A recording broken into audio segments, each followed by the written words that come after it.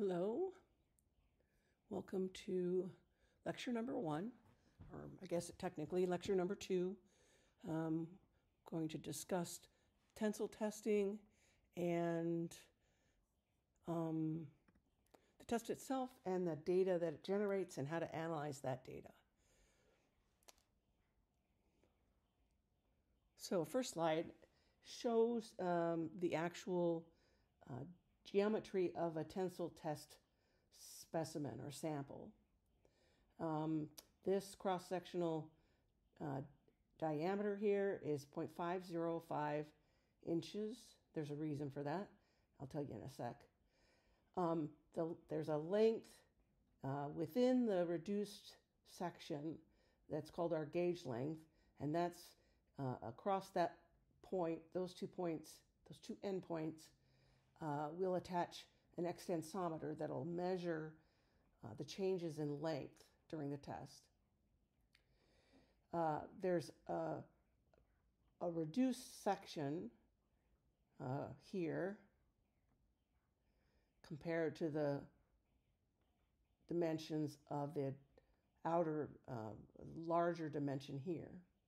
And the reason that this is shaped like this, we call it a dog bone shape, is because this center area with a smaller diameter will be where the failure happens, and we want that. We want the elongation and failure of the sample to happen in here where we're monitoring it, and not in the grips that are holding the sample or anywhere else really. So that's why there's the reduced cross section there. And like I said, within that there'll be a length we call the gauge length, and we're going to measure through time how that 2 inches expands or increases during the test. There's a American Society for Testing Materials, ASTM, designated description protocol, and this is number 638.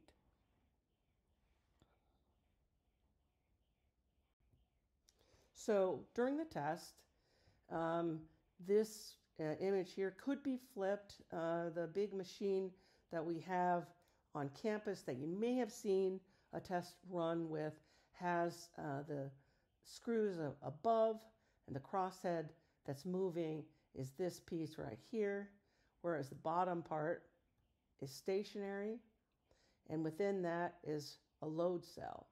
So the sample is threaded on the ends and screwed in to this bottom place here, where it's going to actually pick up on the load generated. The top of the sample is also screwed into a fixture that's attached to the moving platen or the moving crosshead. It's kind of obvious this is our test sample, but then we have this device that's attached, and if I were to expand that, we have our reduced area of the sample, and like I mentioned earlier, there would be a gauge length that would be preset, and it's across that gauge length that we would attach this extensometer.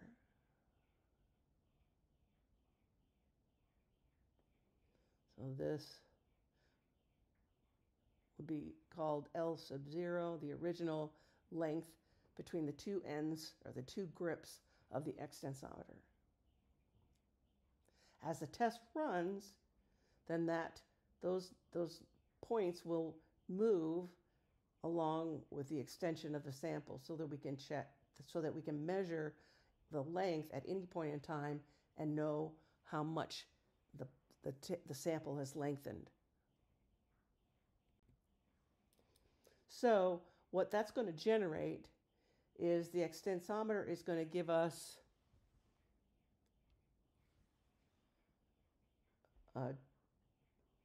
here let's see if I can get white.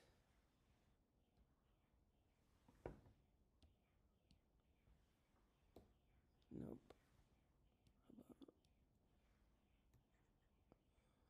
Well, that's odd.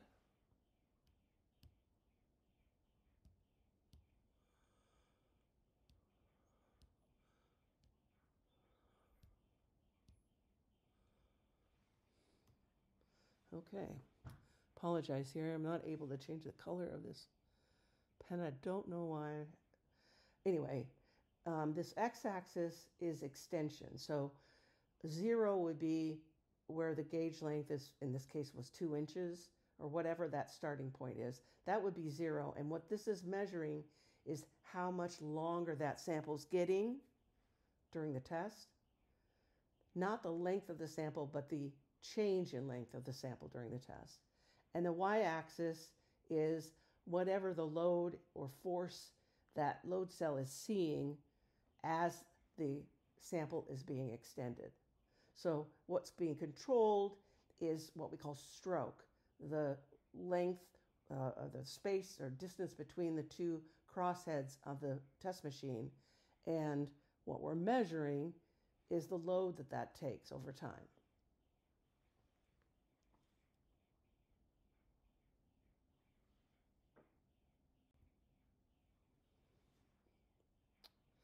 So we're going to be able to see how much load that takes, and we're going to generate a curve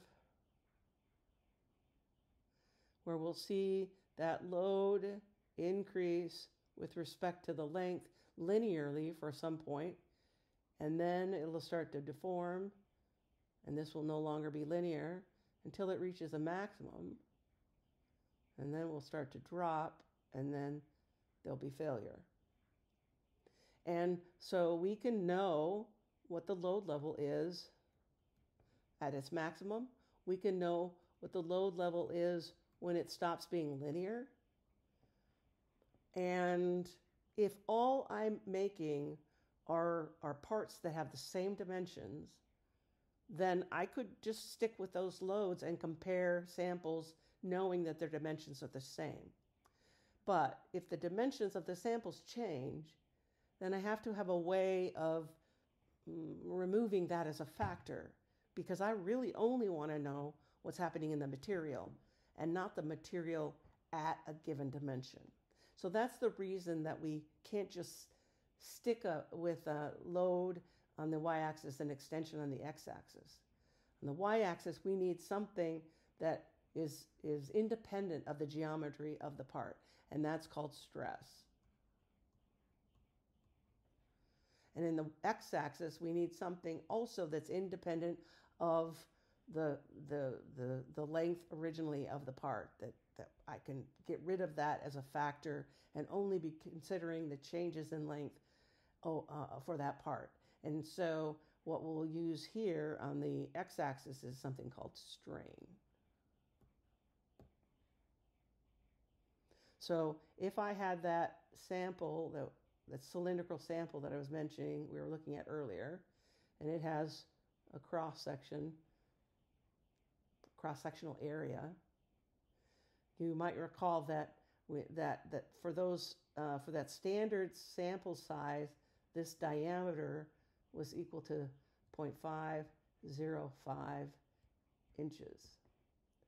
Now, assuming that we're going to stay in that unit system, if we have 0.505 inches for diameter, what we care about is the cross-sectional area, and that's going to be pi r squared or pi d squared over 4, because r is equal to d over 2. And if I insert 0.505 here, then my value for area is going to end up being exactly 0.2, which is kind of handy. So my stress is going to be equal to whatever the load level is divided by that cross-sectional area, force over area. And strain is going to be the change in the length between those two grips of the extensometer, the change in the length over the original gauge length.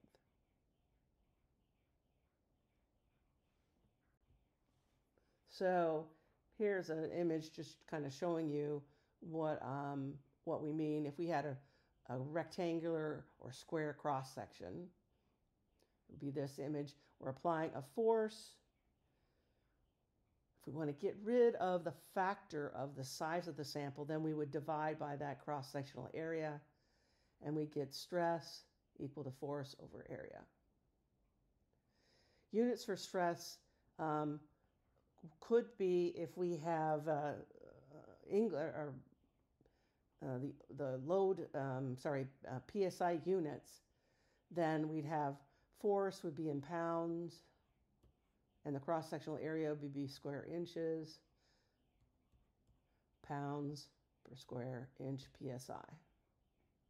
We'll typically be using CGS units, and so we'll have newtons for our force and meters squared for our cross-sectional area, and that's equal to a Pascal.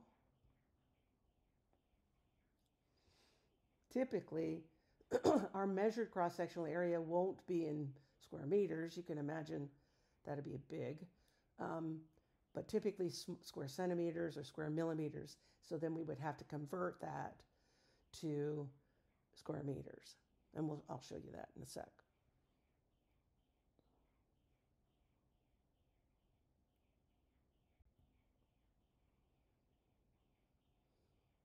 So here's how we measure strain.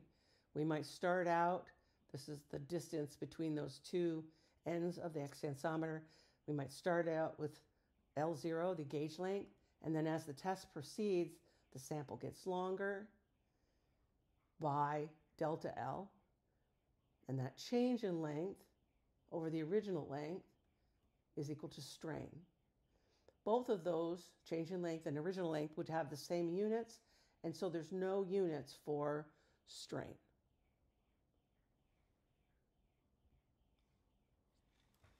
Okay, so here's our definition of what we call elastic deformation. First part of the deformation of a sample will be linear. So I have my load, or my stress in the Y, my strain in the X. As I apply load and the stress increases, my response will be linear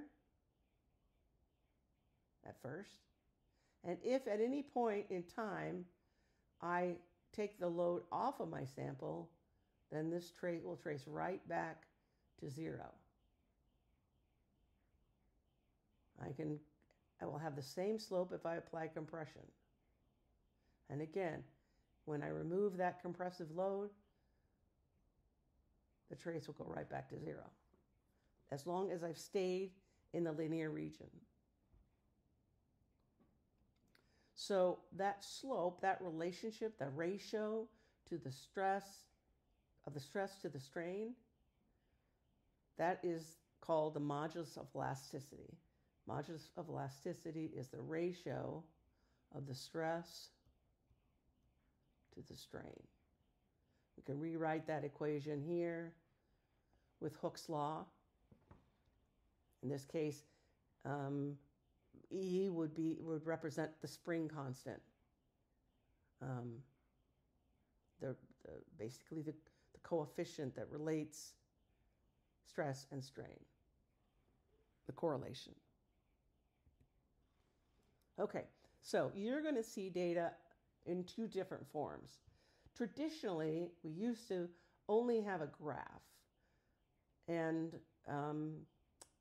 typically, and I can't tell you exactly why, but typically the load is given a symbol of P and the extension delta X. And so this is a typical stress-strain curve. The initial part is linear, then it goes nonlinear, reaches a maximum, then drops, and then failure. Sometimes, instead of getting this graph, you'll be given the data directly. So at different points along the test, you'll be given the load level and the extension level. Depending on how you're presented with that data, that will determine the method that you should use in analyzing the data. Okay, so method 1, I'm given data, load and extension data, in this case in newtons and in millimeters. I'm told that the gauge length is 63.5 millimeters and that the cross-sectional area is 61.1 square millimeters. So to get my values of stress, I need to divide each of these load levels by the cross-sectional area, 61.1. For strain, I need to take each of my extension values and divide it by the original gauge length, 63.5. So for the first data point, and I can't use this box because I can't seem to get rid of black as my color. So I'm going to write over here to the left that my stress 1 for data point 1 would be equal to 1,400 newtons divided by 61.1 square meters. I'm sorry, square millimeters. So what's that?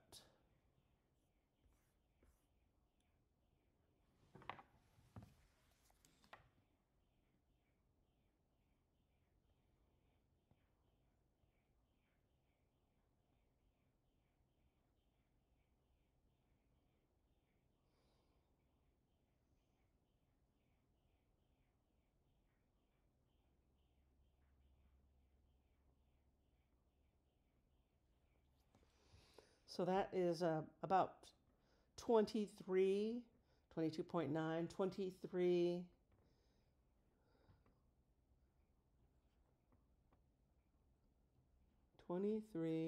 newtons per millimeter squared.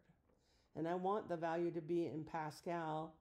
Pascals are newtons per meter squared, so I'm going to take that, and I know that there's 1,000 millimeters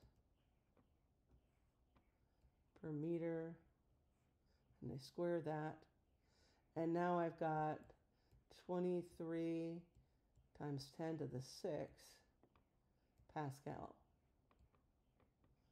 And 10 to the 6 Pascal is a megapascal, so that's 23 megapascals. So my stress level 1 is 23 megapascals.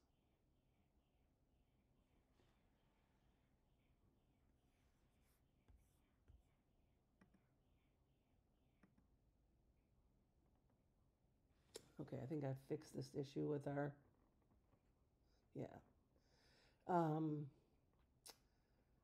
So I'm going to have, here's my stress.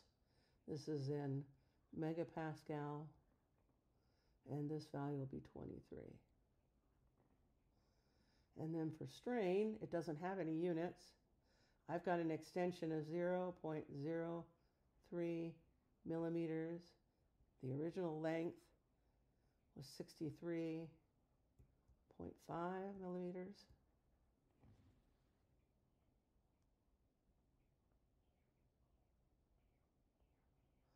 So we're talking 0.0005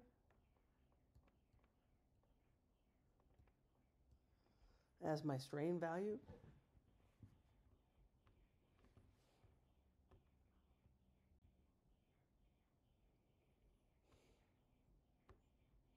So we'll continue to do that all the way down. 2,800 newtons divided by 61.1 square millimeters. That's going to give me a value of 46. And 0.08 divided by 63.5. This is 0.0012.